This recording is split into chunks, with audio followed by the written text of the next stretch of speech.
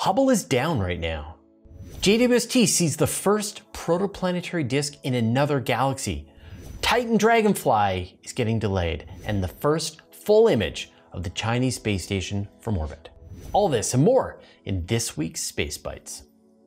We've been watching as the Lucy mission is continuing on its way out to Jupiter's Trojan region, and it made its first asteroid flyby of Dinkinish. And when it did that, it made the surprising discovery that this asteroid has a moon. And not only a moon, but the moon is actually a contact binary, where you've got two asteroids sort of gently resting together in orbit around the larger asteroid. That's pretty cool. But in fact, these objects, these contact binaries, are pretty common across the solar system. We've seen several examples of them in the past, and it's estimated that they're probably about 30% of the objects in the solar system. That's a lot. And so that means one of the major classifications of objects, we don't exactly know how they come together and form. And so there's a new paper that I just loved where they're proposing that we should just make one. And of course, we learned with the DART mission that if you slam a impactor into an asteroid, you can slow down its orbit. You actually change how long it takes for that object to orbit another one. And so if we can find a pair of asteroids that are pretty close to each other, then in theory, we should be able to do an impact mission into one of those asteroids, and that will slow down their orbit, and the two will get much closer to the point that they might actually become a contact binary. And then this would give astronomers a chance to watch sort of in fast motion how these contact binaries form. Of course, it's very tricky because you've got to hit this object in exactly the right spot. Think about when you're playing a game of billiards. You've got to hit the target precisely with the right velocity so that the two asteroids spin down and gently touch with each other. But it's pretty cool. I like that. Man, the dinosaurs would be so proud of what we can do with asteroids. Hubble is down for now.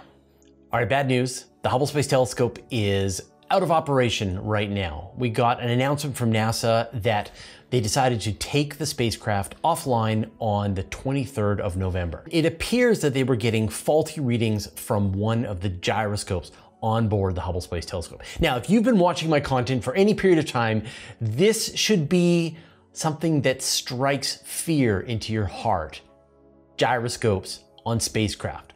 When the Hubble Space Telescope was serviced back in 2009, one of the big reasons why was because it was out of gyroscopes. And these gyroscopes are these big spinning wheels inside the telescope that it uses to reorient itself to point in different directions. And once it runs out of gyroscopes, then it can no longer direct itself and be able to be used for really sensitive astronomy. It was replenished to 6, now it's down to 3, and one of them is maybe slightly glitching. Now, it could just be temporary and NASA will do some work and they'll get it back online and then the problem goes away. Or it might be that this is the beginning of a failure for another gyro. And in theory, Hubble can operate all the way down to 1 gyro. So there's still more gyros to go, and yet these things fail. The rest of the telescope is doing fine. There's no problem with any of its science instruments. Everything's fine. It's just the gyros. So hopefully they'll be able to diagnose the problem, they'll make it go away, and then they'll get the telescope back online in a couple of weeks and everything will be fine. Let's hope. If it does fail, there's still one other possibility, and that is that NASA is in talks with a company called Polaris that is proposing that they try to do another servicing mission on the Hubble Space Telescope using a Crew Dragon. And I really like this idea because it's sort of like a not space station target for Crew Dragon. It gives it another goal, and yet it would do some serious work. And it would be a lot less expensive than the repair missions done with the space shuttle. I really hope they push this forward, and maybe this is incentive to go faster. Webb sees a double protostar. Now, we've been showing you a lot of images of protostars, and these are a type of object known as a Herbig-Haro object. Now, when a star first forms out of a giant cloud of gas and dust, it starts to collapse down on its mutual gravity, and then as it does, it starts to spin up faster and faster, and then you get this core at the heart of the gas cloud, this is the new star, the protostar. For about 500,000 years, the star is siphoning in material from this solar nebula, building up its mass. And for a period of about 10,000 years, it creates these polar jets where you've got outflowing materials. It's essentially feeding on material too quickly. It gets these magnetic fields that churn around the star, and it gets these polar outflow jets. And we've seen many examples of these. And of course, Webb is the perfect telescope. It's able to look through the gas and dust, to be able to see the protostar as it's spinning up, as these outflows are coming out of the area around the protoplanetary disk. One object that astronomers have been watching is called HH 797. Hubble 797. And it was unusual because it had these outflows, but the outflows had material that was moving at different speeds. Very strange. Thanks to Webb, astronomers were able to realize that it's not one star, but it's actually two stars, a binary set of stars that are orbiting around each other. And then they've both got polar outflows coming from their outflows. And so they're both sending out these parallel outflows at different speeds. And that explains the weird measurements they were getting from the jets that were coming out of the star. And these protoplanetary disks are showing up all over the place. So there's another survey done by Webb in a really cool nebula called the Lobster Nebula. It's located about 6,000 astronomical units away, and it has a lot of really large stars in it. And astronomers were looking at a very specific type of star called an OB star. And one of the big questions is, like, if you have a really massive star, do you get the same kind of planetary system forming, just at a larger scale? So they looked at 15 of these newly forming OB stars with James Webb, and they found that they could observe protoplanetary disks around them. And in fact, they were able to resolve regions within 10 astronomical units of the star itself. So think about it, like the distance from the Earth to the Sun is 1 astronomical unit. So 10 times that distance, and they were able to measure specific elements at the center of this protoplanetary disk. And they were able to find that there are the kinds of elements that go to make up planets. So it seems like, yes, that even the most massive stars get these protoplanetary disks forming around them. And then astronomers found a protoplanetary disk in another galaxy. So in the Large Magellanic Cloud, which is one of the satellite galaxies of the Milky Way, everything's extreme. Some of the largest star-forming regions in our neighborhood is in the Large Magellanic Cloud. They have some of the most massive stars that have ever been seen. We had the recent supernova in 1987. Like, everything's more extreme in the Large Magellanic Cloud. And so you wouldn't be surprised to know that Hubble objects are also extreme. Back to that first story, right? These are these newly forming protostars. And astronomers had found one of these in the Large Magellanic Cloud, and it was monstrous. They think that the star itself has about 12 times the mass of the sun, and it has these polar outflows that were stretching out about 33 light years away from the star. And so that's a very big object. Even though it's very far away, about 165,000 light years away, it's very big in the sky, comparatively. So they did follow-on observations with ALMA to try and get a sense of these polar outflows. And what they saw was, at the center, they were able to detect a gas cloud rotating around the star. So in other words, back to the previous story, they were able to detect a protoplanetary disk around one of the more massive types of star in another galaxy. Thanks, Webb. Every week, we give you a chance to vote on what you thought was the best story of the week. And the winner last week was Starship. Now, technically, we already gave it the award on the previous week, and so the next one was the new images of the core of the Milky Way from James Webb. So I think that's the one we're gonna go for this week, because Starship already won 2 weeks ago. Now, we post a new vote every week into the community tab on our channel, and if you want a chance to participate in the vote, find out if what you think is the most exciting story matches what other people think is the most exciting story, vote. We release it about a day after the video. We want to give people a chance to actually watch the video before they vote. Informed voting. So the best way to do that is subscribe to our channel, click on the notification bell, and then you will be informed when the new Space Bites video is up, and then you can expect to see the vote shortly after that. The second most energetic cosmic ray ever found. Cosmic rays are particles flying through space, and astronomers detect them as they collide into the atmosphere of the Earth. They collide, they crash with particles of air, they scatter into a bunch of smaller particles, and these sort of rain down across a region of Earth. And so astronomers have set up giant telescope arrays, which are separated in some cases by tens of kilometers apart, that are looking up and they're waiting for these showers of detections to hit them. And so back in 1991, astronomers detected what they called the oh my God particle. And this was the most energetic cosmic ray particle ever seen. It had 320 million tera-electron volts. How much is that?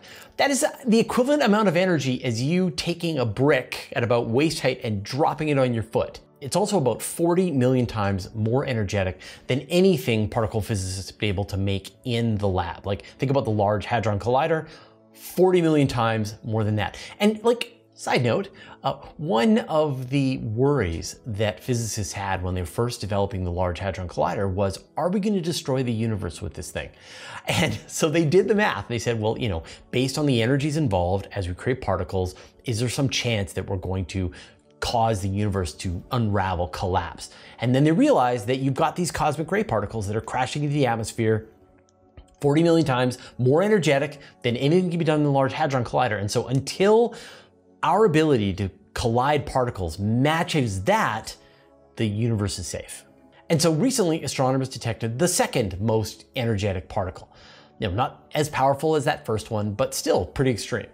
And so it really makes you wonder, what is the source of these things? Because these cosmic rays, they have so much energy that they really aren't affected by the magnetic fields of galaxies or stars or things they pass close by. Like, wherever they came from, that should be the source, and yet they appear to come from nowhere. Like, there's nothing, no supernova associated, no supermassive black hole. They're coming out of nowhere. And so this is still an ongoing mystery in astronomy. Although one other possibility, like, most cosmic rays are protons. They are hydrogen atoms, but you can get them made of other things. You can go all the way up the periodic table of elements to even like iron. And so if you have a much heavier element like iron, then you can get the energies involved without it necessarily having to have so much energy invested into a proton. So we're still waiting to figure out what is the source of these high energy cosmic rays. Where are all the double planets?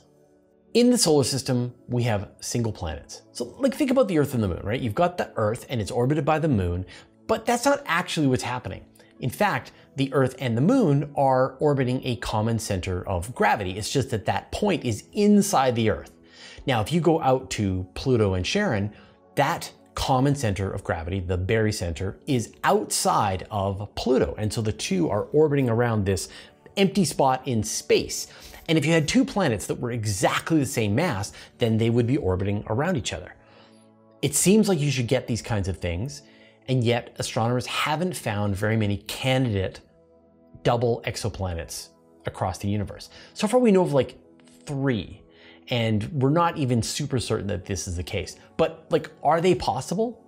So researchers have been attempting to simulate these, but there's a method where planets can stabilize themselves using tidal dissipation. When you think about, say, how the Earth and the Moon are orbiting around each other, the Moon is tidally locked to the Earth. The Earth is slowing down its rotation speed, and eventually it'll be locked to the Moon. Pluto and Charon are locked to each other.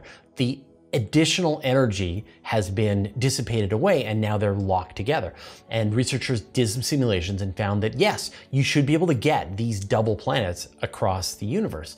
So where are they? Now, we've been producing a lot of content here on the channel, many interviews, and I get a lot of feedback from people that they really enjoy the interviews that we're doing, and I'm glad, because I really enjoy conducting them. It gives me a chance to sort of learn things that I don't know, to push to the very limits of what I'm able to understand. I sometimes, bring on guests that are really advanced, and I ask them not to pull any punches, and they don't. And so hopefully you're learning as much as I am with the interviews. When you see a new interview pop up on our channel, don't skip it. Trust me, I think you'll enjoy it. But if you don't have a lot of time, play it at fast speed, or listen to it as a podcast, and I think you'll still get a lot out of these interviews. This is journalism. We are learning new things about the universe from the people who are making the discoveries.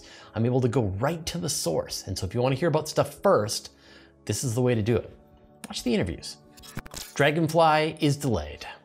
All right, one of the missions that I'm most excited for is the Titan Dragonfly. This is NASA's mission to Titan. It's going to be a helicopter powered by a RTG, a radioisotope thermoelectric generator. So in other words, it's going to be able to fly in the heavy atmosphere of Titan from spot to spot, be able to analyze the chemicals on the surface, sample the atmosphere. It's going to be amazing. And like, it just blows my mind that there could be a helicopter flying on Titan within the next decade. And so this week, we've got some good news and some bad news about the Titan Dragonfly. So the good news is that NASA has approved the mission to move to Phase C. And this is where they do the final design for what the requirements of the mission are going to be. So that's great, they're moving forward. Now, the bad news is that the final confirmation of the mission, like the final go-ahead that yes, indeed, there will be a helicopter going to Titan. That won't happen until 2024. So we'll find out the final schedule and the final budget then. Already it looks like the launch date has been pushed back to 2028, which means the arrival date has been pushed back. So like, don't think about when it's gonna get there. Just focus on that next milestone. This is what it would be like to orbit Mars. We got just an incredible image from NASA this week that came from the Mars Odyssey spacecraft. This is one of the most long-lived missions at Mars. It's produced an enormous amount of data. And so mission controllers wanted to push the spacecraft a little out of its comfort zone. And what they did was see if they could change the angle of orientation of the spacecraft. Now, Mars Odyssey is set in a way that its Themis camera, this is the main camera that it uses, is pointing directly down at the surface of Mars.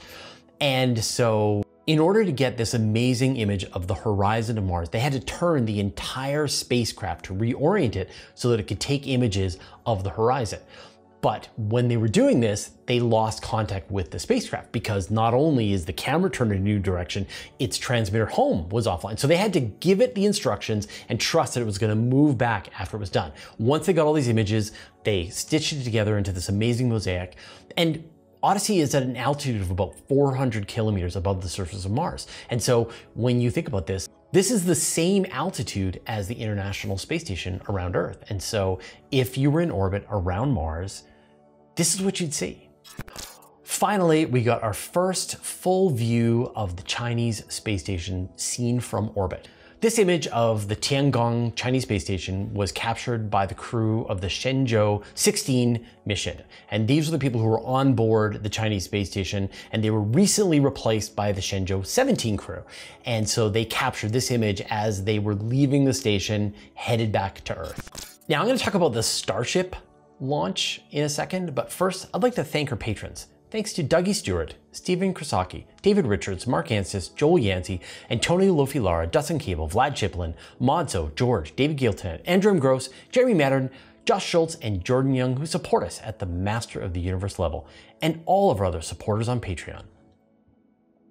Now, we had a great episode this week where I brought on Marcus House and Scott Manley to talk about the Starship launch. If you haven't seen it, you should watch it because we kind of go into great detail and both of them are very knowledgeable about Starship. And it's funny because last week on Space Bites, I sort of gave a quick overview of what happened with the Starship launch and people were just brutal in the comments about me being a SpaceX fanboy. And this is hilarious because in previous times, people are just brutal in the comments about me being a SpaceX hater. And so I am both seen, in some cases in the same video, people say that I am a hater and other people say that I am a SpaceX fanboy. And the reality is that I attempt to be neutral. I try to describe the facts as I see them and not get overly emotional about all of the stuff that's associated with it. And I know that a lot of people have concerns about the person who is in charge of this company, and yet there are thousands of dedicated engineers working at this company, at SpaceX. You've got Gwynne Shotwell, who is running the show there, who are doing some of the most incredible work that is pushing humanity into space. And so everything has shades of gray, nothing's black and white. And so I think you can both be concerned about the behavior of a leader and at the same time excited by the progress of the company. And seeing Starship launch, seeing how far they made it this time, knowing that most of the roadblocks seem to have been removed to see more tests, and eventually we'll get to this point of a fully reusable two-stage rocket. I can't wait. And even if SpaceX is the company to do it, we've got other companies that are learning their lessons. We've got Rocket Lab, theoretically Blue Origin, although we still need them to launch a rocket. The Chinese are working on fully reusable two-stage rocket designs. So this idea is now out there.